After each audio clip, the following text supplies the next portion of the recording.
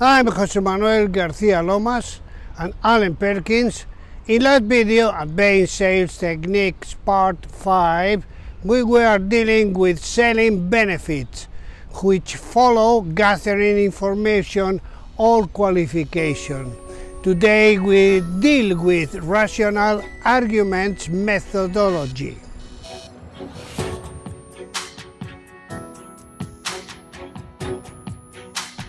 And we develop a dynamic system with different participants of the group who had the denomination of the DAPA Argumentation Technique, the DAPA method.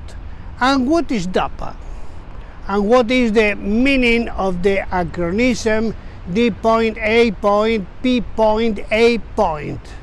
The D of DAPA means that you have to start with the idea of define the needs, problems, desires, concerns, dissatisfaction, taste, whims, etc. of the customer through a structured dialogue between the salesman and customer with that objective. The first A of DAPA means that it is necessary to obtain the A of acceptance on the part of the client of the existence of those needs, problems, desires, worries, dissatisfaction, etc. previously defined.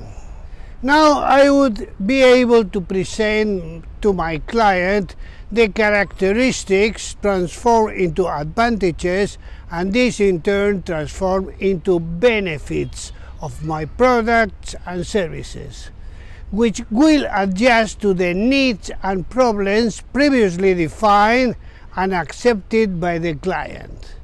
Now there is the second part, the PA of DAPA. DAPA's P is the proof of the benefit of our offer and proposal, of which we have already spoken. And the second A of DAPA refers to how to get the client's acceptance of the validity of the given proof. When the sales professional has made a good DAPA with the client, things are tied and well tied, because we have been able to demonstrate to the client that have the solution to their problems. And with that, we have achieved something really important: transformed the highly qualified way of selling into a problem-solving system, which is the DAPA Argumentation Technique. Let's talk about the FAB system: features, advantages, benefits. That is to say, we enter into a new system of argumentation where, starting from the characteristics, features of our products and services, we are going to transform them into advantages for the client, and these advantages in turn we are going to transform them into benefits, solution to the measure of the needs of the client. In order to do this, the first thing to do is to define clearly what are characteristics, what are the advantages, and what are benefits. Characteristics: aspect, specifications, qualities of our products, ideas, services, measures, suggestion, proposition, etc. of our offer. The characteristics describe the particularities of our product, of our offer. And the characteristics answer the questions: what is it? What does it have? Now let's define the advantages. The advantages explain how the features can be used.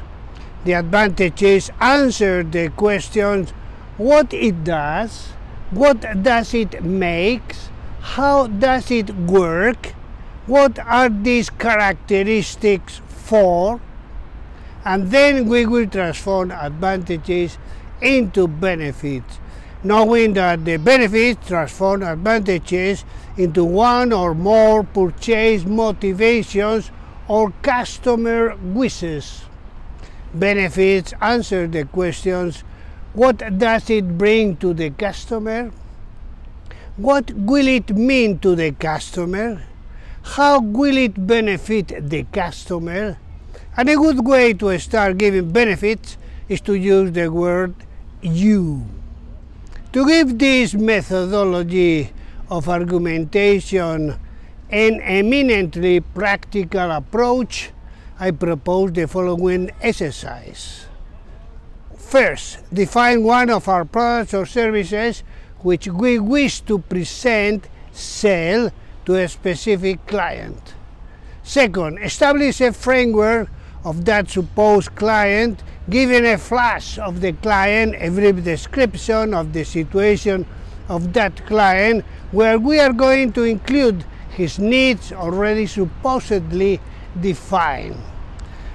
Third, knowing the customer's framework, which his need and the product and services that we are going to present him, sell him, we are going to apply our methodology starting from the most significant characteristics, transforming them into advantages, and then in turn transforming them into benefits, benefits that go out to the encounter of the purchase motivations or wishes of the client, and that are going to satisfy the different 8 primary motivations that we defined in one of our first videos, denominated motivations, leadership, and the 8 primary motivations.